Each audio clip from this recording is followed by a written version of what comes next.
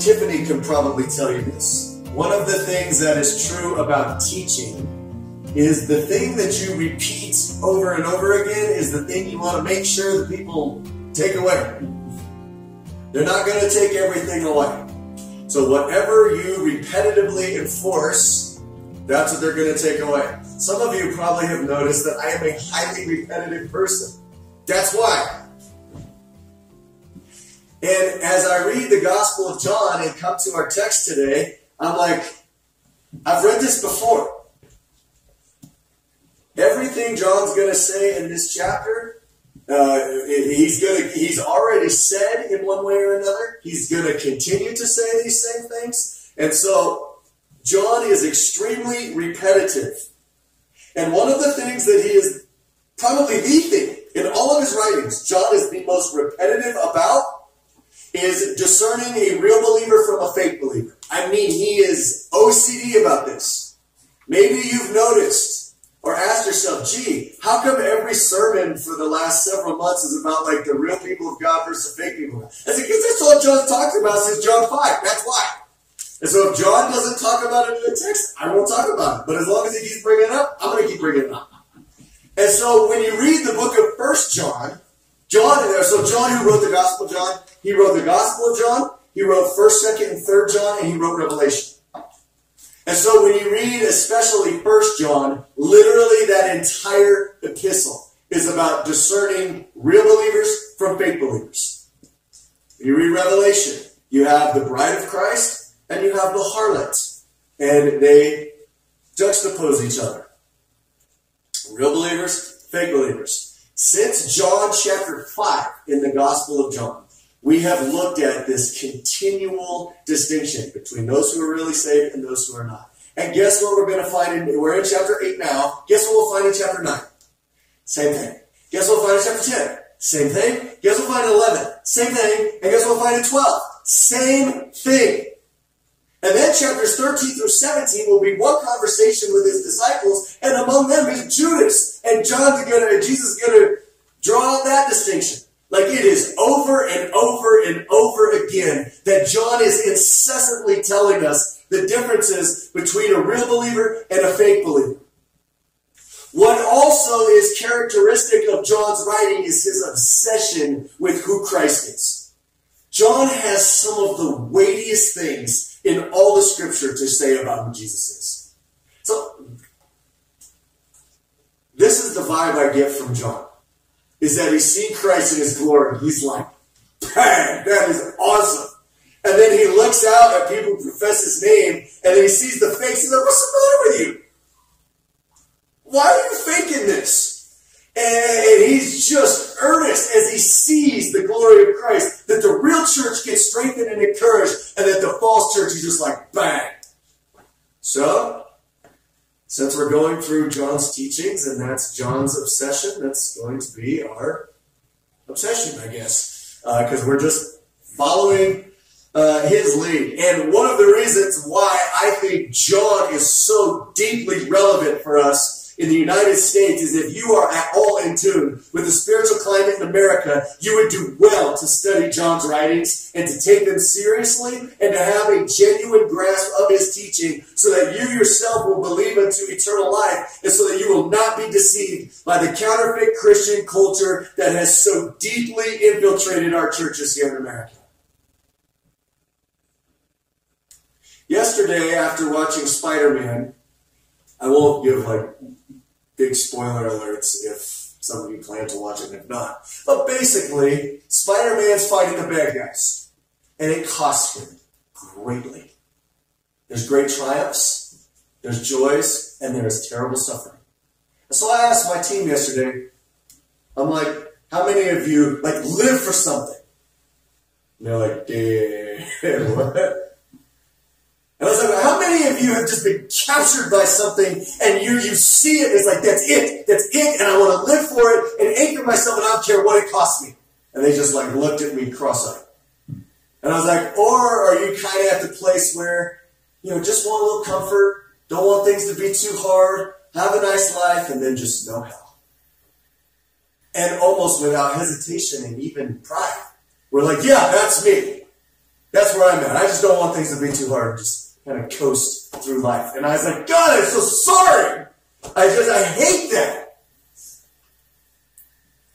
And I think with all that I am, the overwhelming majority of Americans who profess Christ want nothing more than a little bit of God in their life so that He can exist, to make things easy for them and make things comfortable. Yeah, we'll have some challenges, nothing too bad, nice life, nice family, nice job, grow up, die, and then no hell, and then I'm fine.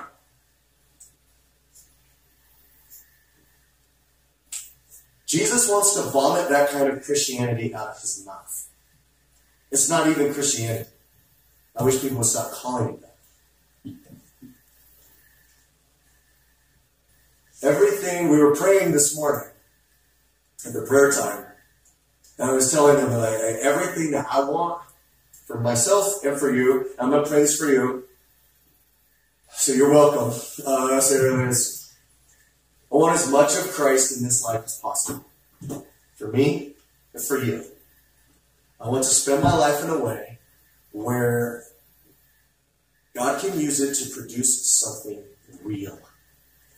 Real conversions. Real growth in the saints. Do you know what it takes for that to happen? A cross. It takes persecution. You're not going to be popular. You're going to suffer all kinds of things. Betrayed, lied about, maybe beat up, maybe imprisoned, maybe tortured, maybe killed. It takes all of that. Every good thing that a real Christian could ever want is on the other side of a cross.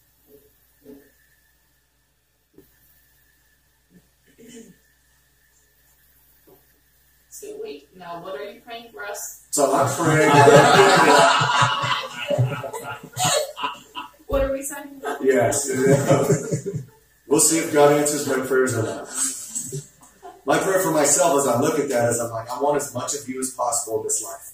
That can't happen without a cross. Lord, I want to be used to bring about real kingdom things in this life by you. That can't happen without a cross. And I want to meet you beat down and persecuted and bleeding and destroyed, but kiss your pierced feet, which are also bloody and dry, but they're not because they're glorified, and hug as soldiers who went through war together. That's what I want. And God, help me not sin when the persecution comes. And please, you guys can pray this for me. Please, I don't want to feel sorry for myself. I am so good at that. I hate that in me. It's like, it's so easy for me to feel sorry for myself. And so my prayer for me and for you guys is that we will just look at Christ and just be like, oh, that's awesome. Whatever it takes. Whatever it takes. Whatever it takes to have it. Whatever sin I got to leave. Whatever freedom I need to forsake and not indulge, whatever thing I need to stand up to, whatever issue I need to faithfully teach, whatever way I need to spend and pour myself out for whoever, whatever slander I have to go through, unpopularity, loss of whatever relationship, loss of freedom, I got to go to jail, I got to suffer. I don't want those things, but if I have to, I am so gripped by how much I love you, let's do it. So I'm praying for all of us, that you will want Christ, more of Christ, every single day. More, and be willing to go through whatever it takes to have that. And that you will want to use your life to be poured out for other people to have that. And you'll be willing to go through whatever you have to go through to have that. We'll see if He answers my prayer. Spoiler alert, He will. You know how I know? 1 John 5 says, we know if we pray anything according to God's will, He hears us. And if He hears us, we have the things that we ask of Him. So, you're ready to be tested. But praise God, man. Be ready to know the Lord better. Be ready to really actually be used to help a Christian grow in rich, wonderful, deep ways. Be ready to really actually be used to see someone come to real salvation, not the American Disneyland cotton candy fake version of it. Sweet. Praise God. We don't have anything to be afraid of. The one who's gone before us has already gone through all these things. And He'll be with us and He'll carry us. Hallelujah. Praise God. All right. So that was all for free. None of that's in my notes. But why it's relevant to the sermon notes is this sermon is about fake Christianity and false Christianity. You want to be... You will be persecuted in America if you call out the fake Christianity for what it is, and you tell someone they can't have this and Jesus, and you demand that they repent. I guarantee you're going to get persecuted. And because there's so much corporate blindness in America, when you call out corporate sins to repentance, a corporate sin is something a whole group of people is in bondage to, a whole group of people is seduced by. A corporate sin is the deadliest sin, reset. Calling a corporate sin to repentance is the deadliest and most lonely thing you can ever do. And it's also awesome. So, the things Jesus will say to us about real Christianity and false Christianity, you must understand these things for your own salvation, and also that we can take up our cross and join our betrayed, homeless, persecuted, unwealthy, despised, rejected, betrayed, wrongly imprisoned, murdered Savior on the path of redeeming souls. Okay, there we go. So, there's your setup, which is longer than some sections of my study. John chapter 8 is our text, verses 31 through 47. For those of you who like titles, the name of this sermon is Who's Your Daddy?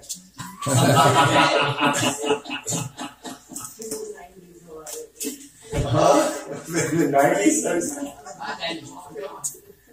Okay, John 8:31. I will remind you, before we dig into the text, the context to our passage. It is a continuation of a conversation Jesus is having with those who are seeking to kill him.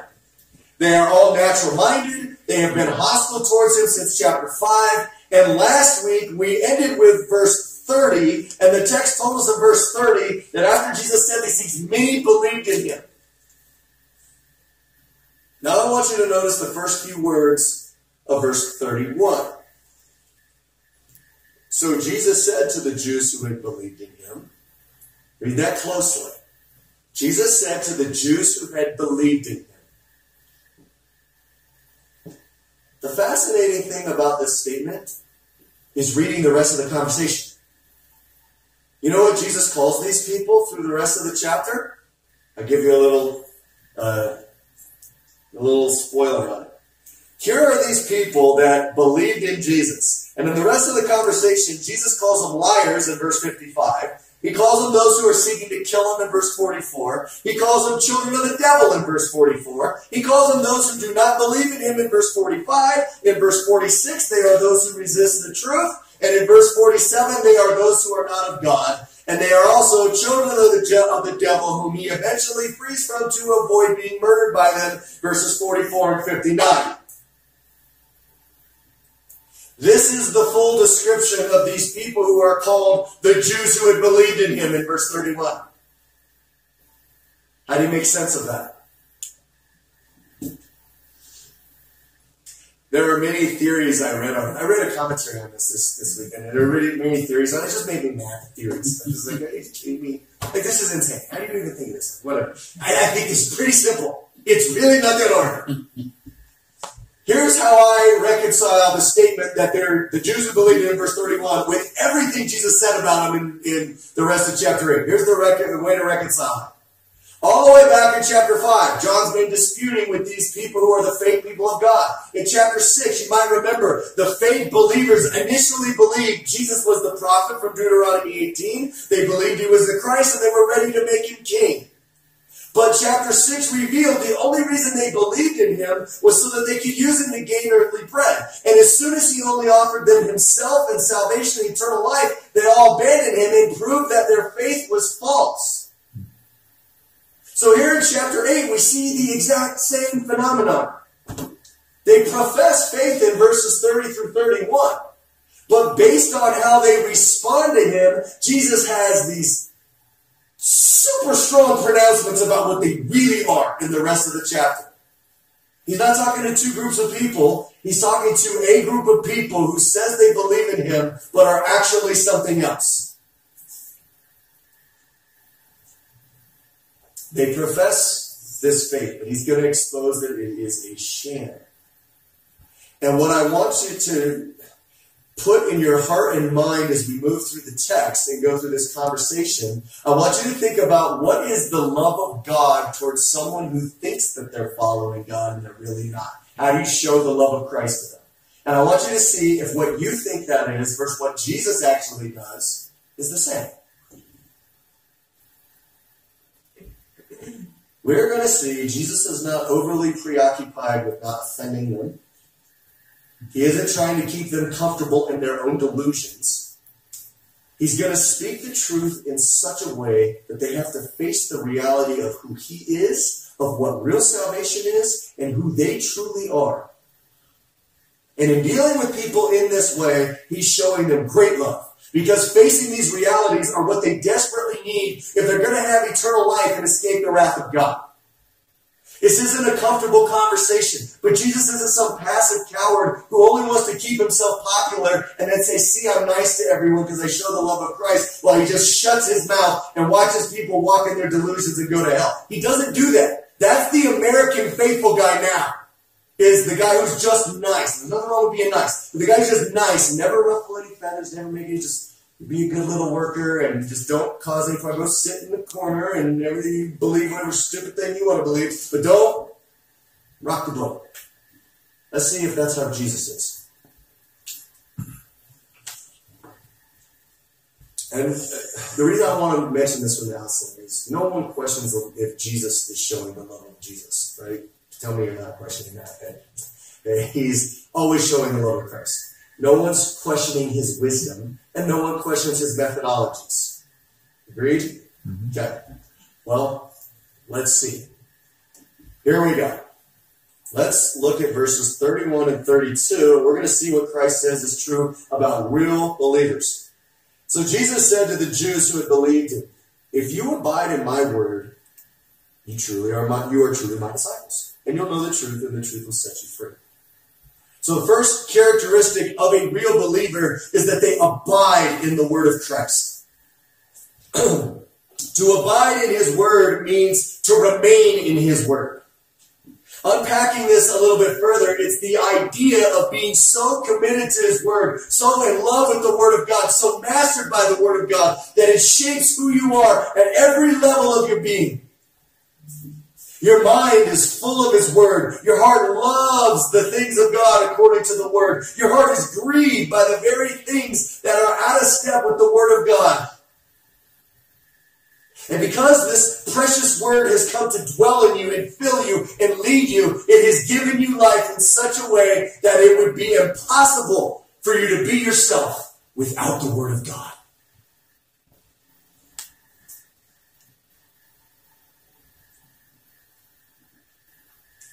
So abide in the word of God this way. It doesn't mean you know every mystery in the Bible. It doesn't mean you've memorized everything in the Bible.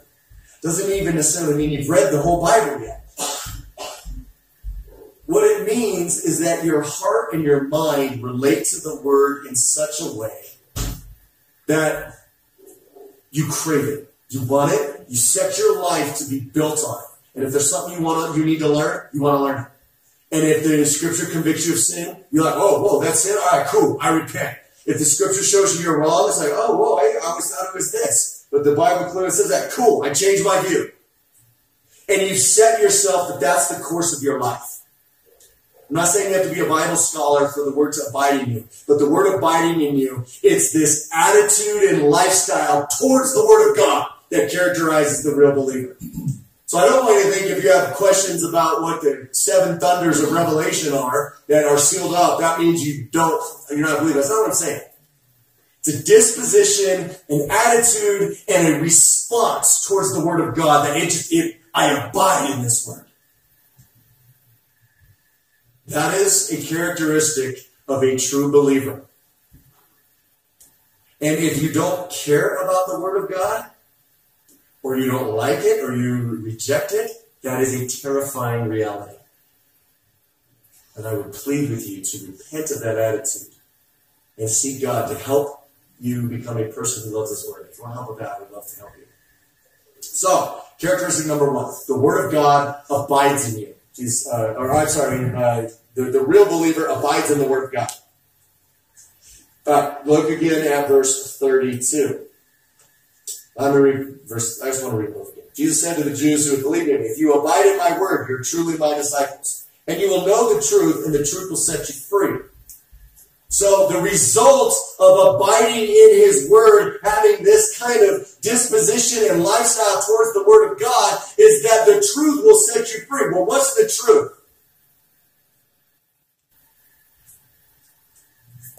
The truth is the very word you're supposed to abide in. And so if you know the truth will set you free.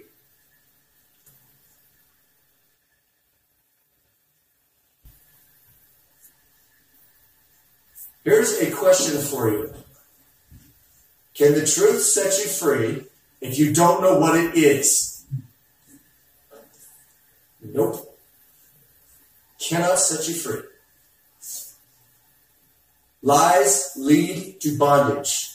We're going to see at the end of this sermon, Satan's the father of lies. Everything about him is lies. The whole world serves him, and their philosophies, their morality, and their theologies are all lies. And we are inundated with his lies constantly. And if you don't know the truth about something the Word of God talks about, it's an almost guarantee that by default you'll believe a lie. And if you believe a lie, you're going to be in bondage. There is one thing that frees you. It's the truth. But you cannot know the truth that you don't know. And in order to know the truth that would free you, you must know the Word of God. And when people, it grieves me so deeply when people have any sort of theology or attitude towards the Scripture that wants to leave their Bible on the shelf. It's like being in jail and there's a set of keys right on the wall to open it and get out of jail. And you have all these reasons to why you won't touch the keys.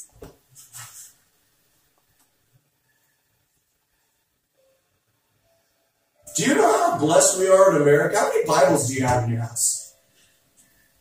A lot. A lot, yeah.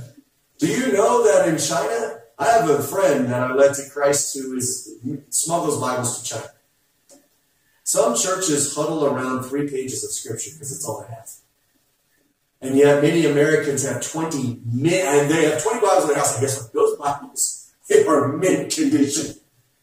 And they have been in pristine condition for decades. You know why?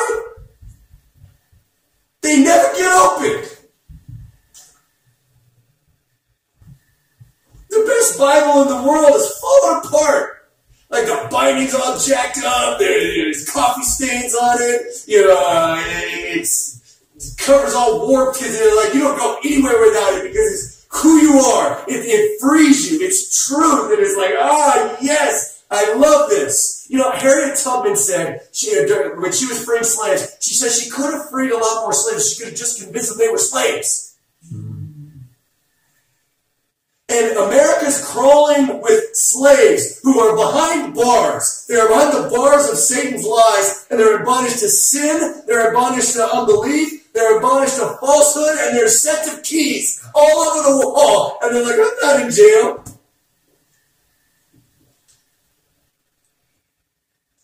If you would be a true disciple, then you must be mastered by the truth that will set you free. And certainly, if you have any desire to help free other people, you can't free people with keys that you don't know exist. Where's my keys? That is a great sin of mine. I never know where my keys are. There's this dude in our house that he comes and he steals my keys all the time.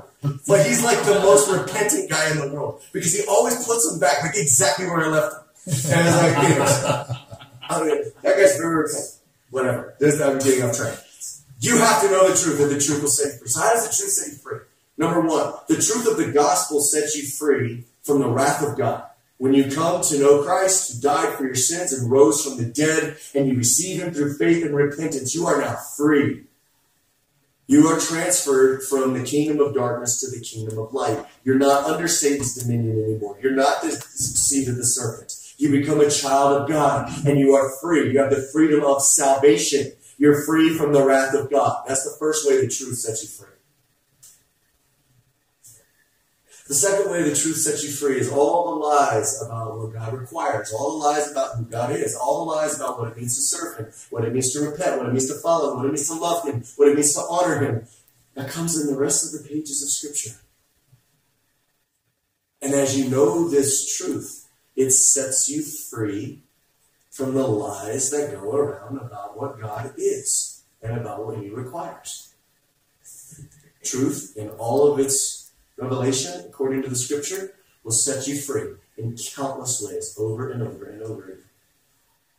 I think the third way the truth sets you free is just also knowing like the truth of situations. Does it deeply grieve anyone else entangled? The Disney movie, when Rapunzel's standing there on the shore being lied to by her evil, demonic, lying mom. And I can't remember her boyfriend's name. He's like tied to the boat or whatever, and it's like sailing away, and she's like, see, he's leaving you, you know. And so I don't remember the exact word. It's been a long time since I've seen it. But what I hate about that scene is she's sitting here listening to her mom who's lying about her boyfriend, and he's telling her your boyfriend doesn't really care about you, and there's this lie, this boat floating across, and she thinks her boyfriend's leaving her. And she's believing a lie. And her heart is just breaking. And she's like, wait a second, I thought he loved me. And she sees this thing she's so convinced of, but she gets in this bondage of despair because she believes a lie about the situation. It's not true. And so when you believe lies about situations, you're always going to be in bondage. And so there's the truth sets us free in the gospel for salvation. Theological truths about God and all the Scripture sets us free to understand things rightly. And then there's situations. Sometimes we can believe something wrongly about a situation that puts us in like this prison. And so it's important that as we go through life, we labor to understand the truth of situations so that we don't end up in bondage believing something false, believing something, maybe believing a Christian hates you when they don't. They had a bad day. They had nothing to do with you. Or, whatever. You go on and on and on. The truth sets us free. And we have to be people committed to the truth and people who love the truth. Because the Word of God is the truth, and the Son of God is the truth. John 14:6, I am the way, the truth, and the life. John 17:17, Jesus said, sanctify them by your truth. Father, your Word is truth. So the truth sets you free. Now, as we return to the text, rather than finding freedom and life in what Jesus is saying, this group of liars is offended by the truth. Now remember, these are the believers from verse 31. Verse 33. They answered him, we're offspring of Abraham, and we've never been enslaved to anyone. How is it that you say you will become free? So, all right, Genesis class. Here, their boast is that they are descendants of Abraham. And as such, they believe they have a claim on Abrahamic promises of a kingdom and conquest over their enemies. And they also believe that Jesus is talking about physical earthly slavery. And being so confident in their religious heritage and being so convinced that they're of the right race and seeing as how they've never been earthly slaves, they're totally offended that Jesus is suggesting that they need to be set free. How can you say free men need to be set free? What's the matter with you? That's their objection. So, let's look at the response of Jesus and we'll see more clearly what he's talking about. Jesus answered them, truly, truly, I say to you, everyone who practices sin is a slave to sin. Please let that verse arrest you if it hasn't already. The one who practices sin, the sad reality for that person is that they are a slave to sin. Bondage in every way is the price you will pay for sin if you will not repent of it. The Bible says the wages of sin is death. I saw this Facebook thing that said sin would be a lot more appealing if you had to pay the wages for it right away. When I say a lot more appealing, a lot less appealing. There you go. So all my heresies, make sure you guys correct me when I do have my own coffee thing and call Satan the Savior or whatever. Bondage comes to you in every way. It's the price you'll pay if you practice sin and won't repent. There is a great bondage. There's all kinds of, there's moral bondage. There's this moral failure to sin.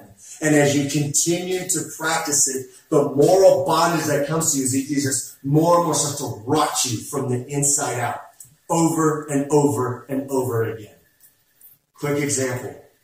I talked to a man 7-8 years ago who told me he had a pornography addiction. And he was just kind of, eh. And I warned him to his face. I was like, if you do not crucify this, you are going to be blown away at what this does to you. He kept playing with it, playing with it, playing with it. And he just kept twisting and rotting and killing them. And 2 years later, he started telling me about all these bizarre perversions that he had you. And I reminded him, I was like, I told you. Said, I talked to you about this 2 years ago. I told you it was going to turn you into a monster. And now here you are. You kept playing and you wouldn't take it seriously. It makes you in bondage. And it is so deep now, you don't even recognize yourself. Unrepentant sin is going to enslave you over and over and over again. If it's unrepentant theological sin, stubborn heresies you hold to about God, you know what's going to happen? You keep nursing that. You keep rejecting clear scriptures that contradict your theological lies. You know what's going to happen? Eventually you get handed over to it. And you get so far gone in it that it's like you can't repent anymore. You're just enslaved to this lie. Or maybe you have the issue of actually being a liar. Maybe it starts off telling little white lies, or you tell half the story and not the other half so you can fundamentally change the picture and present it how you want. And you start lying little by little, and then you become a bigger and bigger and bigger liar. So much so that what can eventually happen to you, and I have seen this happen many times, you get so deceived by your lies that you believe them. That is the worst place you can possibly be. I'm going to read a passage to you. 2 Thessalonians 2, 9-12. This is about the end times and the coming of the man of lawlessness and how bad things will get. And in this passage, Paul also goes out of his way to tell us, by the way, the mystery of this lawless stuff, it's already at work. But I want you to read what God will eventually do to you if you will not repent of your sin. 2 Thessalonians 2, 9-12. The coming of the lawless one is by the activity of Satan, with all power and false signs and wonders, and with all wicked deception for those who are perishing, because they refused to love the truth and so be saved. Now look at the conjunction of verse 11. Therefore, God sends them a strong delusion so that they will believe what is false, in order that they may all be condemned who did not believe the truth but have pleasure in unrighteousness. Wow. I would love to see a poll of how many Americans believe that if you persist in unbelief and in suppressing the truth, God will eventually send you a strong delusion for the purpose of you believing that strong delusion so you can be condemned. How many people believe that about God? That is exactly what it says here. Tremble. This is a very sobering reality.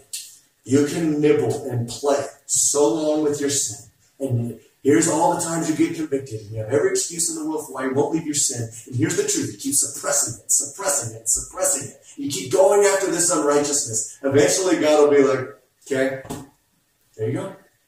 Have it. He will hand you over. You will believe your own lies all the way into his wrath. If that doesn't give you an earnestness to repent, I can't think of anything more frightening to appeal to than that. God will judge you by handing you over to the thing that you keep pursuing. You keep pursuing.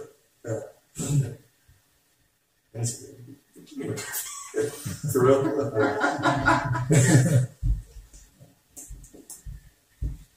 Thank you.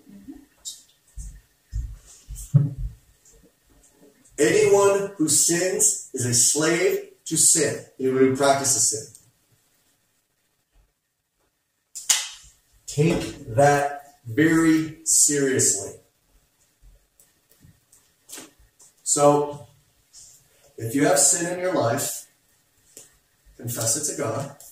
Trust the cross will forgive it. Declare war on your sins. And repent. Do whatever you have to do to repent.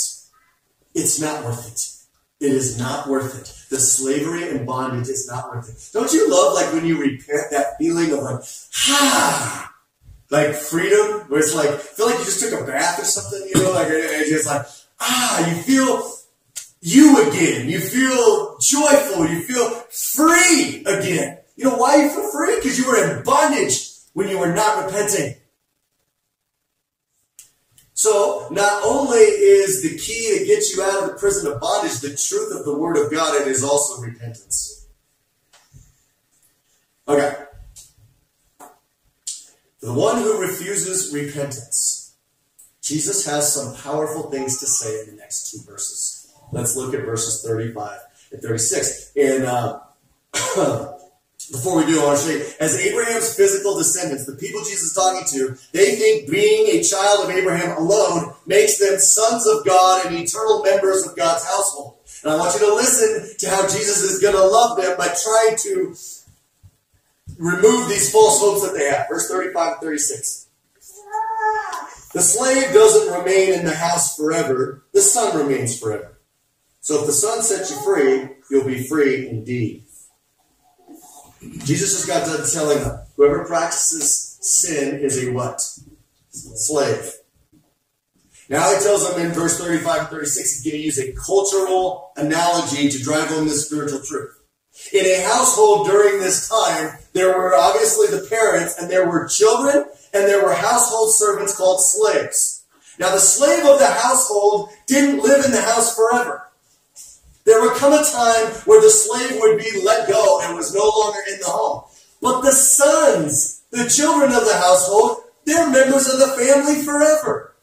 That's what Jesus is talking about. He uses this analogy in their culture about what a typical household is like. And so here in the analogy, Jesus is showing these people that they are slaves. They're slaves to sin. And if they're not freed through Christ's word, they're going to stay slaves to sin, and they will be removed from the household of God, just like their earthly slave was at that time. But if they will savingly believe in Jesus, then Jesus as the Son, who remains forever in God's house, Jesus as the Son will make them free. And so to these Jews, this is deeply offensive talk. They believe that being Jewish and physical descendants of Abraham, that's all they need to be eternal sons in God's household. But so far we've seen that in order for them to be real children of God, they have to abide in Christ's word, they must know and believe the truth, and they must be set free by the true Son of God. So, there is a great power that conquers sin and frees slaves and turns slaves into sons who remain in God's household forever. And the power, according to this passage, it's Christ's word, it is the truth, and it is Christ himself. If the Son sets you free, you will be free indeed. Verse 26.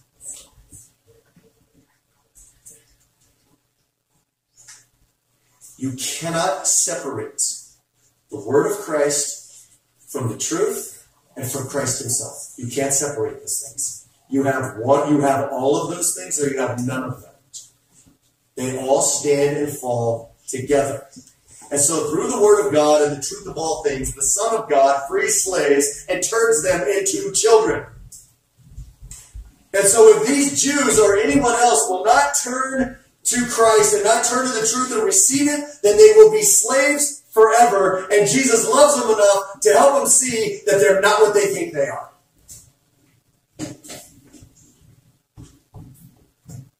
Now, in the next two verses, Jesus is going to continue to strip away their hopes of thinking that they're okay with God simply because they're Abraham's physical offspring. Let's look at verse 37 and 38. I know that you're offspring of Abraham, yet you seek to kill me because my word finds no place in you. I speak of what I've seen with my father, and you do what you've heard from your father. So here, Jesus concedes that they are in fact physical descendants of Abraham. Yeah, I know you're Abraham's children. However, he then goes on to expose their murderous intentions. He tells them they're seeking to kill him in the name of serving the God of Abraham. And there are two stated reasons why they want to kill him. First, they want to kill him because his word finds no place in them. They hate his message, they hate his teaching on what it means to really follow God, and they especially hate his claims about himself. Everything about them is given to rejecting Christ's word, and as a result, they want to eliminate him, even though they are believers. And so here is another key characteristic of false believers. When the word of God clearly shines on issues of sin or issues of life that they don't want to deal with, the game players will twist his word, they will reject his word, they will ignore his word, and they will rebel against it. They have this attitude that they're annoyed with the Bible. They resent the Bible. They want to hear the Bible. And they're constantly finding ways to suppress it, while they delight in every worldly thing that the wisdom of this age has to offer as an alternative to God's truth. Their attitude towards God's word is not, it's fire in my bones. It's more precious than silver and gold. I must have the word. That is not their attitude. Instead, their attitude is that they're just annoyed by it. And they're like, yeah, the Bible, I know I should read it, but, this, or hey, it's not about the Word of God, it's about a personal relationship with Jesus. I don't have to have the Bible. What, you said I got to be a Bible scholar in order to know God? Oh, I got to know everything in the Bible according to you, or I'm not a Christian. They have all those stupid attitudes. I can't tell you how many times I've heard that nonsense come out of people's mouths. And I want to tell you something about all of the people I've ever heard say that stuff. When I look at them and they have that attitude, and they never change that attitude, they stay with that attitude towards the word, not one of them have I ever looked at their life and been like, wow, I want to know God like that. I have never felt that way. Ever. And I'm guessing you haven't either. I have known those precious brothers and sisters who treasure the word. And it's just in them. And it's just coming out of them. And they're like, they have these wonderful, sweet attitudes towards the word. And guess what their life looks like? It's the aroma of Christ. And I've been like, man, I want to know the Lord like that. For a birthday, I think about Carissa with this. I don't know if she's in here. But Carissa is so like that. It's like Carissa will have one kid in one hand and get some out of the diaper bag in another hand. She's overhearing some really deep theological conversation. It's I want to hear that. And you walk over and it's okay, I'm trying to feed Caleb and stir the pot, and I'm holding an R.C. Sproul book in my hand or something. She just has this tenacious disposition towards, I love the Word of God. And I would gladly tell my daughters, hey, that is a faithful example to imitate and be like that. But her attitude towards the Word of God is nothing like the stuff that I just explained. Totally different. And so if you don't know it, great, that's okay. But don't have this attitude towards it the rest of your life that you're going to justify staying there. Don't do that. And so here are these fakes. They despise his word, and all they want is people like this. These guys don't know about the cross yet, but people who are like them, they want the benefits of the cross, but they don't have any real love for the one who was actually crucified. These types of people, they're not saved. Now, the second stated reason from the text why these people hate Jesus and want to kill him is because they want to do what they have heard from their father. That's what he says in verse 38. Now, here their boast is they're children of Abraham. They make it this boast of who their father is. He's like, nah, you want to do what you've heard from your father. And in a moment, we're going to see he's talking about Satan. And so he tells them they want to kill him just like Satan does. And again, if you're a student of your Bible, this should not be a surprise to hear at all, because God promised in Genesis 3:15 there was going to be hostility between the seed of the woman and the seed of the serpent. And here it is. Jesus, as the seed of the woman, is talking to the seed of the serpent, and what do you see? Hostility. They want to kill him. Like, it's not a surprise. That's been unfolding all the way since the garden. And so, through their hatred of Christ, and through their hatred of truth, and their hatred of the Word, that they are proving out that they are of the same spiritual quality as the devil, and therefore they're seed of the serpent, but they're saying, oh, we came from Abraham.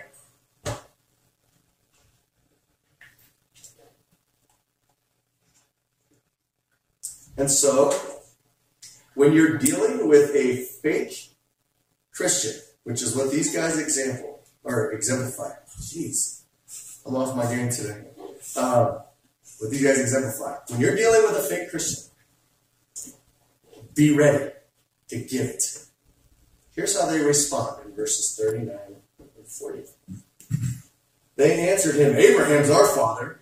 Jesus said to them, all right, if Abraham were your children, you would be doing the works Abraham did. But now you seek to kill me, a man who has told you the truth that I heard from God. That's not what Abraham did. Now let me ask you, if you're dealing with a bunch of fakes, and they said, well, I love Jesus, and there's clearly something happening right there that proved they didn't. Would you have the courage to be like, really? You love Jesus? That's why you're drunk? Because you love him so much? That's not what Jesus did. That's not what the Word says. Would you have the courage to tell him that? Hopefully the answer is yes. I told a guy that one time at a party. He almost drowned me in a pool. But I wanted to see what he's doing. They're boasting. Oh, man, we're children of Abraham. He's like, oh, really? Really? Okay, let's take that claim. He proves right here, they're not true children of Abraham. Unlike Abraham, they reject the truth that Christ is preaching about Christ, or about God. Unlike Abraham, they are the seed of the serpent, and they're hostile towards Christ and trying to kill him. Abraham didn't do this. We're studying Genesis right now. Where is Abraham ever doing this? He's not perfect, but he is never rejecting God's truth. Sometimes he has questions and he wrestles, but then he receives the answer God gives him. He's never settled and hostile in opposing the truth and trying to kill Sarah, whatever, because she prayed. He's never doing that. And these guys are saying, oh yeah, we're children of Abraham. He's like, oh really? How come you act nothing like him then?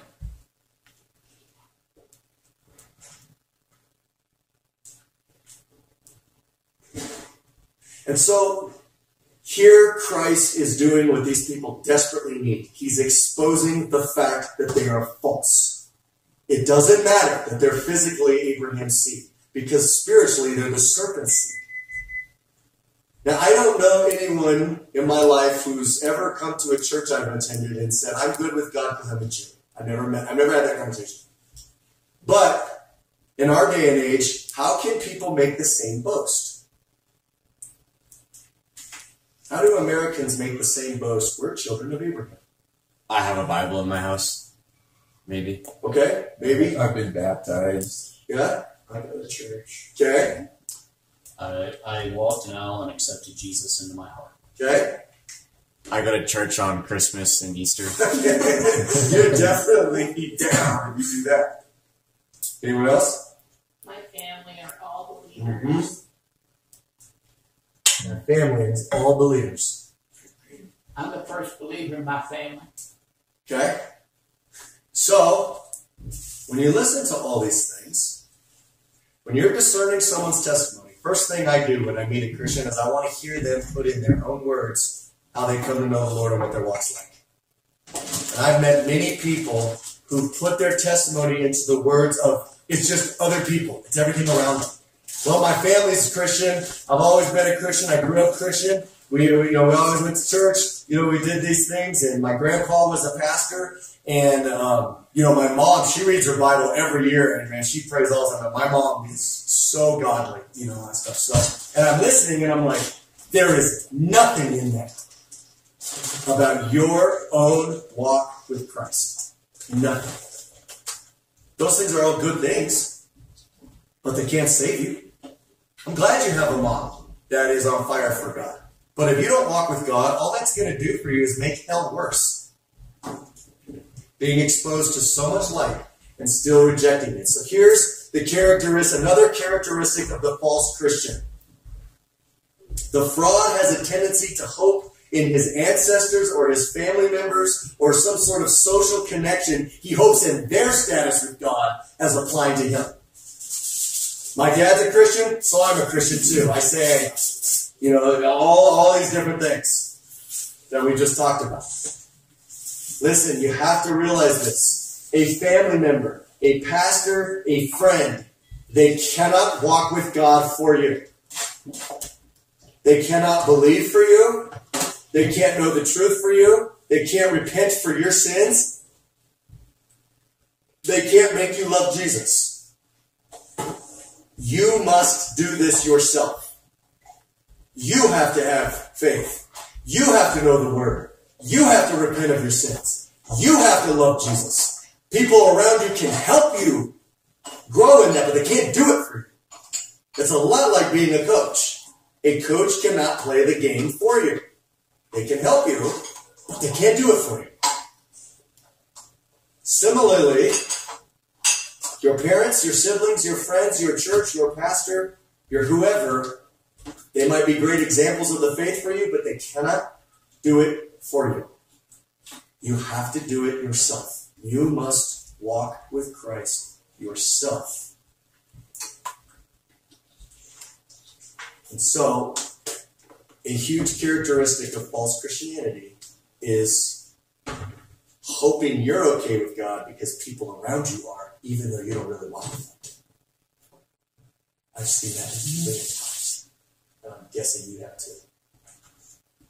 And I want to give a caveat. If people around you were a really good example of Christ, and that really opened your eyes and helped you see God, praise God for that. Like, you should be thankful for that. But people can't walk with God for you. Sometimes when people make this point I'm making, they bash Christian homes and churches and, all this stuff. I was like, that's not what should happen. These are good things. They can be lights and pointers to Christ, but eventually you got to take that light and example and go to Christ yourself. They can't be Christians for you. So, false Christians basically take other people's faith and make it their own when it isn't their own. All right. Let's keep examining the conversation, verses 41 to 43. Jesus tells them, you're doing the works your father did. And they said to him, we're not born of sexual immorality. We have one Father, even God. And Jesus said to him, if God were your Father, you'd love me, for I came from God and I'm here. And I came not of my own accord, but he sent me. Why do you not understand what I say? It's because you cannot bear to hear my word. And so now here, as the conversation progresses, the hypocrites are going to boast, not only is Abraham their father, but also God is their father. And Jesus uses the same logic he used towards their claim about Abraham as their father to dismantle their claim that God is their father. And here he tells them, if God was really your father, then your actions would be consistent with God's. In this case, Jesus says, you would love me because I'm his son and he sent me, but you hate me. Nobody who is a true child of God hates Jesus. And so you can say all day long, oh yeah, God's my Father, but if you hate Christ, no, he's not. And in verse 43, Jesus tells them the reason they are so blind, the reason they're so deeply deceived by their own falsehood, again, it's tied to the way in which they relate to his word. Look at verse 43. Why do you not understand what I say? It's because you cannot bear to hear my word. This is another fascinating verse. Like the things Jesus is saying, it's really not that complicated. But they just can't get it. He's like, dude, why is it? At the Ratatouille, why are you so hard to talk to? Well, why do you not get this? There's one reason. They hate his word. Here is another staggering warning about a lifestyle that is hostile to the Word of God. You can give yourself over to rejecting his word so much that pretty soon you wouldn't even be able to understand the plain things that Christ says. Rejecting truth and reality and who God is in Christ, it has a way of making a person go insane with spiritual blindness. Reject it long enough, rebel against it long enough, ignore it enough, and you will literally be transformed into a hardened madman. And so I plead with you to love His Word and anchor everything you are in it so that you won't suffer this fate. Maybe you've experienced, I know I've experienced exactly what he's talking about. Where I have been talking to fake Christians, and I'm like, no, this is boom, boom, boom, boom, boom. 1 + 1 = 2. And they're like, no, the quadratic formula in Chinese equals ice hockey. And you're like, what?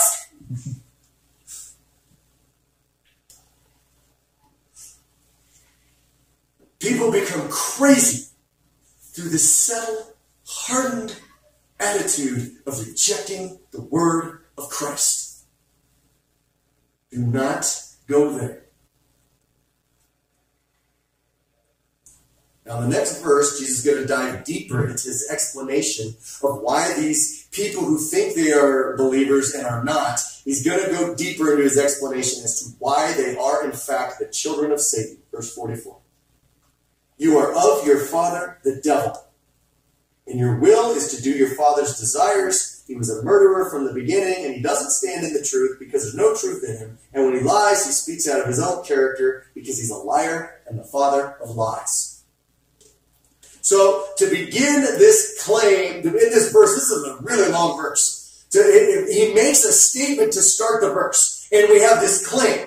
They are of their father, Satan. And then he brings evidence to the claim. And the evidence is that the children of Satan is evidenced by the fact that their will is to do his desires. We've already seen, they have no love for Jesus, they have no appetite for the truth, and they are blinded by lies and they want to eliminate it. And so, here's his claim. You are of your father Satan, and now here's the evidence. The rest of the verse is proving out they're children of the devil. And he proves it out by reminding them Satan was a murderer from the beginning. What's he talking about?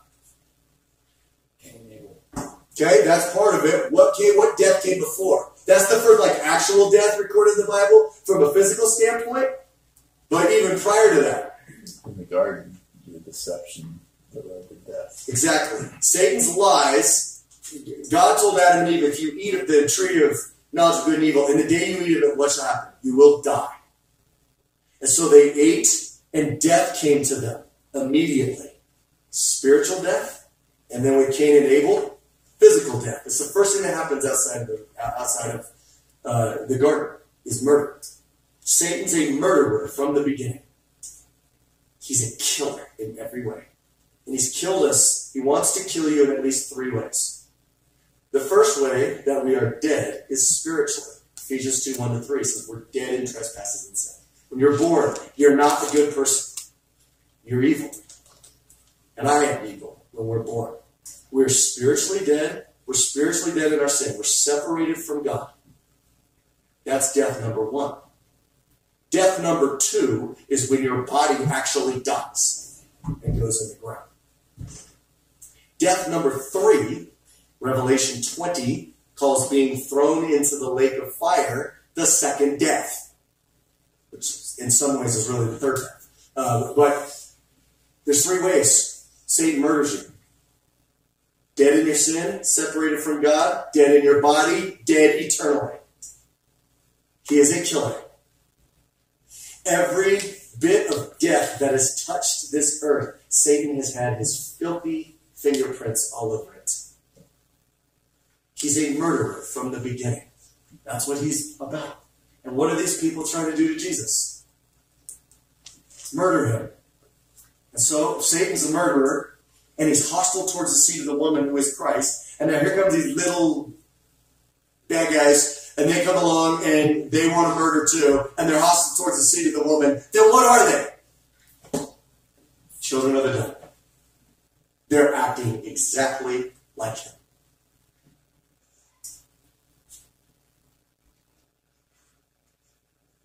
And we also see in this verse And Jesus called Satan the father of lies. And Jesus said when Satan lies, he's speaking his native language, and there's no truth in him whatsoever. He is the ultimate slave to falsehood. If Satan is talking, he's lying. And lying is his most powerful weapon of choice in his murderous campaign against the human race. More powerful than a nuclear bomb are the lies of Satan. It all came through lies. Told Eve, you will be as God. You won't die. He lied. Boom. Adam believed the same lie. Bang. Now every death, spiritually, physically, and eternally that has ever taken place has come through its origin, the lies of Satan. Lies are profound murder weapons. And Satan is a liar. All that he does is lie.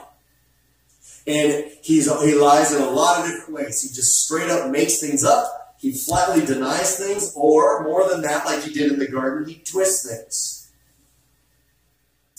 Lies come from Satan. And so those who are his human children, not only are they going to be characterized by a murderous hostility towards Christ and his real people, but they are also going to be deeply characterized by falsehood. They see things darkly. They twist things into something that they're not. They completely fabricate things to drive their agenda. Or they flat out deny the truth of situations when it gets in the way of them gratifying their flesh. Or they just adjust them and spin it and try to make you feel crazy. And they'll say, hey, Jeremiah, I hate you. And you'll be like, bro, why do you hate me? The Bible says I said, oh, no, that's just what you thought. You misunderstood me. I said I ate food. And you're like, what? And it's like satanic, demonic little twisty liars are always shifting and changing everything. And they're like magicians. They're like, here's one picture, and then you kick back on the picture. Oh, wait, no. Here's the next picture. Oh, here's the next picture. Here's the next picture. Here, buy a comb. Oh, here's mirrors. Oh, I'm showing you combs. That wasn't combs. That was popsicles. That's not mirrors. That's a pair of shoes. Like, you misunderstand everything. Playing on your head and twisting your brain and trying to get you to chase your tail and doubt yourself. And I hate it, as you could probably tell. This is why I don't care what your profession of faith is. When I interact with you and your habit is lying and twisting, do you know what my Bible tells me about that? What does verse 44 tell you about that? I don't care what your theology is. Who's the father of lies? Satan. And what do his children do? Regardless of what their theology is. When you are given over to this is what's true about you. Real Christians lie, or the real Christians repent if they tell a lie.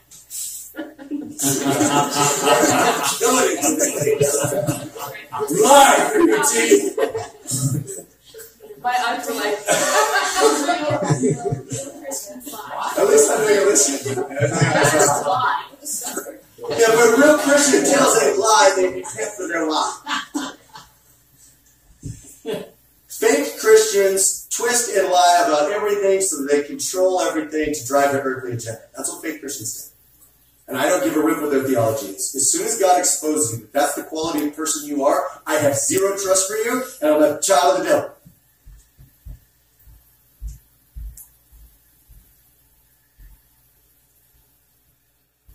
That's a scary thing for a lot of American Christians. I've met a lot of Christians who have a theology that can say someone that are straight up liars like this. You're a liar. You're a child of the devil. These are Jesus' words. Okay. Having fun? It's nice light topic for today. Let's keep going. Verse 45. So, all right, sum up in verse 44. You're children of the devil. Why? Because devil's a murderer and you want to murder me. The devil's a liar and you are a liar. Therefore, you're just like the devil. That's what he's saying in verse 44. Doesn't matter if they believe there's one God. It doesn't, even the devil believes that and trembles, James says. Verse 45.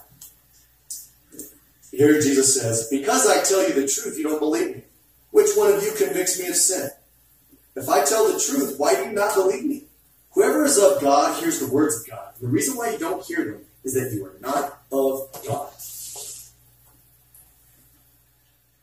Because they're so deeply bound by lies, like their father, the devil, they can't receive the word of truth that comes from Jesus. Lies and truth are totally incompatible. Just like being a murderer and a giver of life are incompatible. Just like Christ and Satan are incompatible. Just like real followers of Christ and followers of Satan are incompatible. And in verses 45 through 47, Jesus reminds them, nobody can justly convict Christ of sin. He said, which one of you convicts me of sin? And in this context, it's especially the sin of lying that's in view. But it's any sin. He's like, who can accuse me of sin? And Jesus then asked them, why did they reject him if he tells them the truth? And in verse 47, he gives the answer at the deepest level, why they're so murderous, why they're in love with lies. Here's why. Verse 47. Whoever is of God hears the words of God. The reason why you don't hear them is because you're not of God. Bang. This entire section has been showing us someone's attitude and responsiveness towards the Word of God says everything about them. This is exactly what Jesus says. The reason why they don't receive his message and his word is because they're not of God. They're children of the devil. Children of the devil will never receive the word of God. Unless God is transforming them and saving them in that moment, they will never receive it. So, because this passage is so clearly dealing with false people of God, we need to examine ourselves. In my opinion, it is resoundingly clear that the key characteristics of real believers, it's not that they're sinless. It's not that they know everything. Instead, their genuine faith is seen in their attitude and response to Christ, his word, and the truth. I think that has been very clear in this passage. Those three things are so linked, you cannot have one without the other. And so the true man or woman of God is in a lifelong pursuit of God because they love God. They're in a lifelong love affair with the Word of God because they love God. And there's someone who wants to deal with the things of life according to the truth of what things really are. How many people ignore things because it's not what they want to think is true? The person of truth doesn't do that. The child of God is not going to do that. It's like, you know what? I wish this wasn't true, but I got to deal with things according to how they are, not how I want them to be. Because they love truth. And that can be a painful thing. But you know what? It's not easy to be a Christian. If you want to be real yourself, and you want to labor for something real, you have to face what is actually true. You have to come to God. You have to respond to God. You have to respond to his word. You got to constantly be adjusting your life according to the word of God, or remaining true in the word of God, and dealing with situations according to the truth of what they are by the power of the truth of his word, because you're preaching the Christ who is the truth. That's a lot of truthy statements. Got it?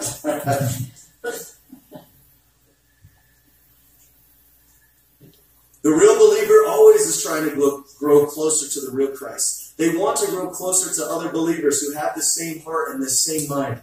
Look, the fakes, they're trying to eliminate Christ out of their life, the real one. Well, if they want to remove Christ out of their life, who else do you think they want to remove from their life? This isn't in the text, but this comes later in John. The true Christians.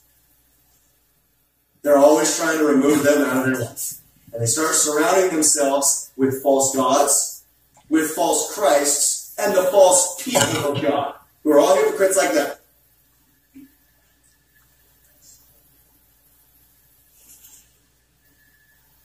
Hypocrites ignore the word, they twist the word, deny the word, rebel against the word, they live in falsehood, and they lie about things. And they're always pushing away the real Jesus, and they fabricate some Santa Claus American version of Jesus that they think is the real one. And they're pushing away the people who most love the Word of God, because just being in their presence convicts them. And they're just like, dude, go away. All kinds of ways. They'll ghost you. They might kill you. They might beat you up. They might tell you off. They might just start ignoring you. All that stuff, because your presence as a real Christian, whether you're even trained to or not, exposes their hypocrisy, and they don't want that. Cockroaches hate the light. They got to go run under a log. And when you turn logs over and the light shines, the roaches scatter, but the moths all fly to the light. So be a moth and not a cockroach.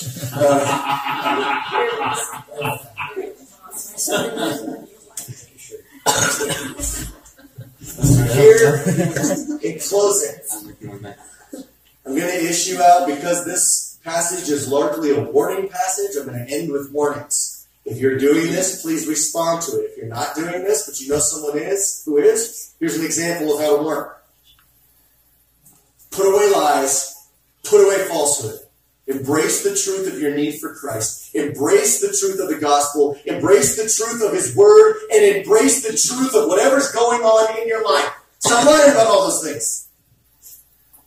Then in faith and repentance, plant your entire being in your ways and what you love and your joys and your purpose and aim in life. Plant it directly in the Son of God. Plant it directly in the Word. And plant it directly in truth as you flee falsehood and surround yourself with real believers.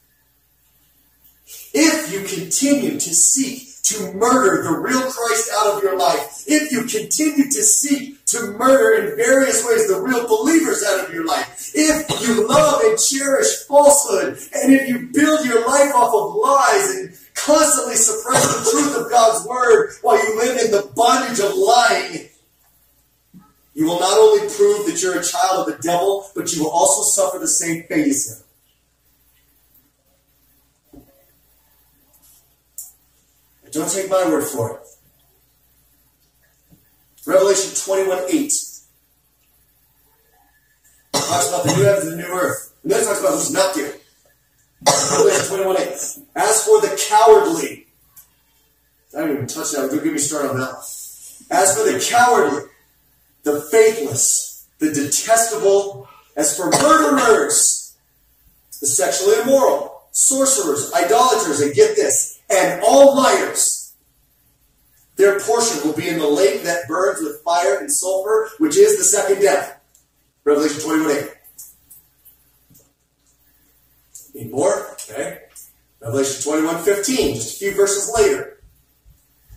Here's what it says about the new heavens and new earth and who won't be in there. Nothing unclean will ever enter it, nor anyone who does what is detestable or false, but only those who are written in the Lamb's book of life. Need more? Okay. Your wish is my command. Revelation 22:15. We haven't even lived new heavens and new earth yet. Tells us what characterizes those who will not be in glory with Christ and who will be in the lake of fire. Here's what it says. Outside of the dogs and the sorcerers and the sexually immoral and murderers and idolaters and everyone who loves and practices falsehood.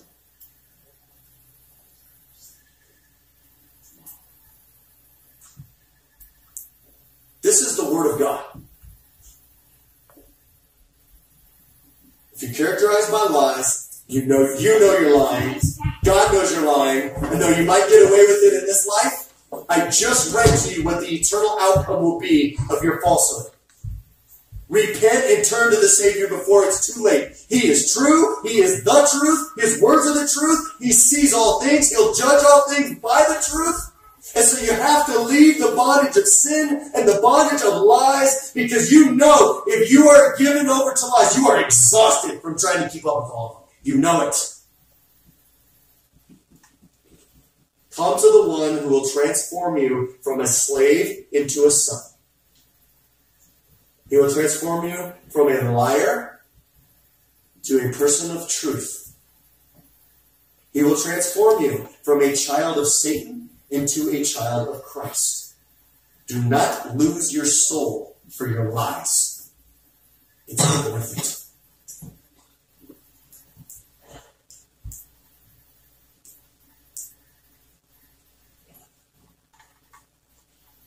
Next week, this conference conversation continues.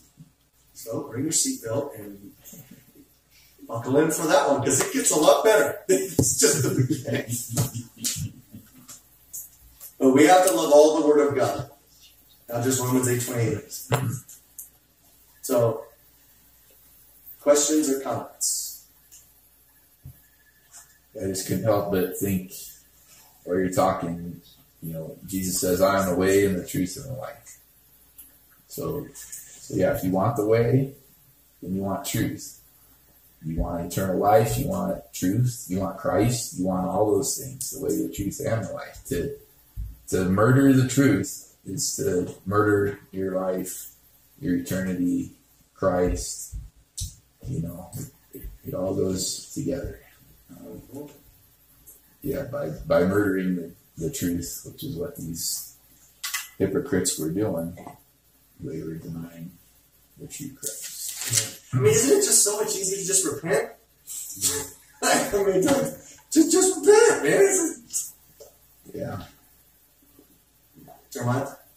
We were reading out of Matthew last night where Christ says to his disciples, like, look, they called me, they said that I was serving the Prince of Peace.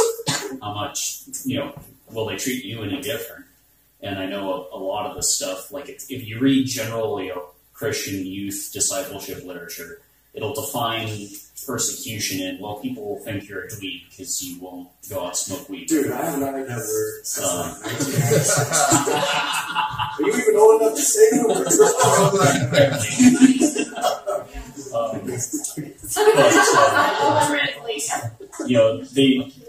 At least the literature I've seen, it doesn't prepare you for, look, if you follow Christ, even the visible people of God will say you're serving Satan.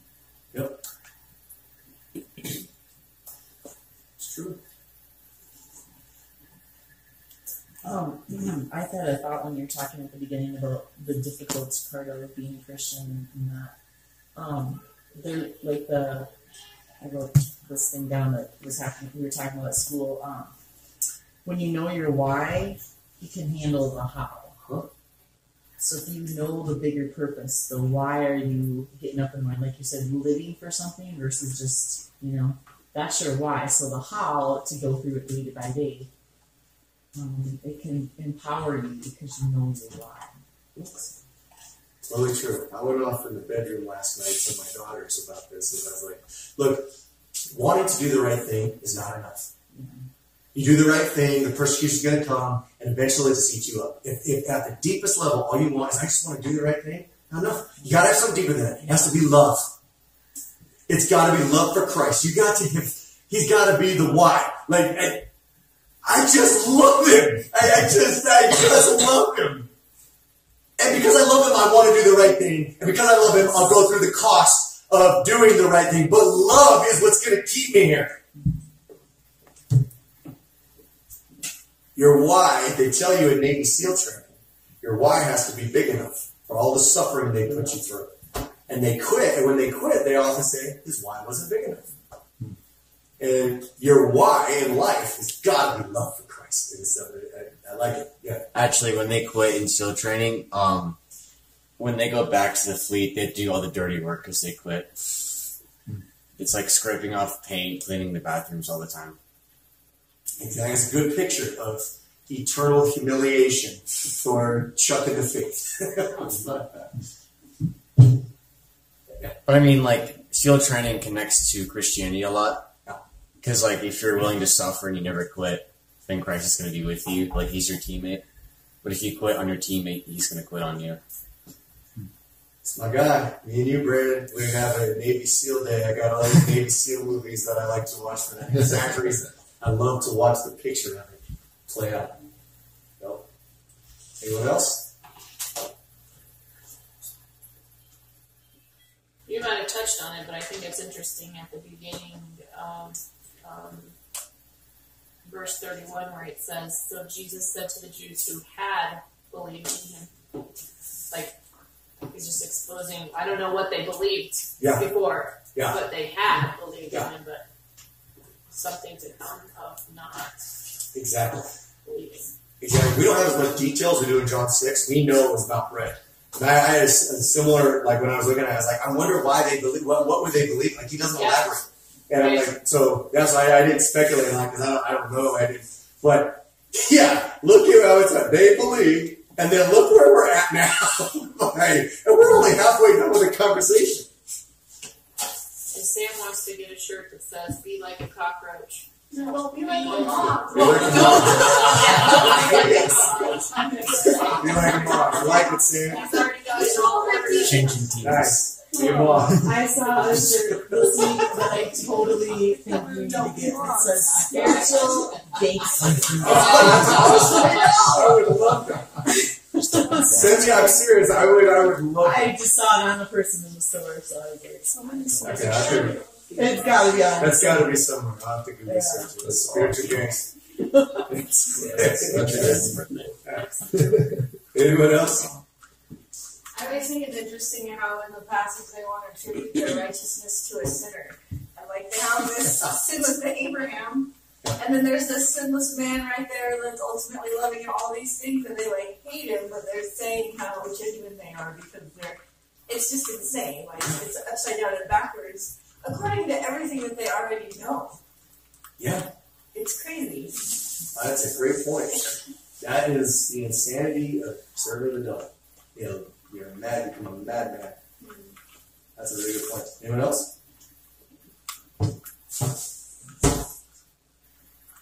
Okie dokie. Well, I would arm yourself with these scriptures because I guarantee you're going to come across this in American Christianity, and you'll have some passages to get yourself persecuted with. So, but you might be used to save somebody. Maybe you only need this salvation.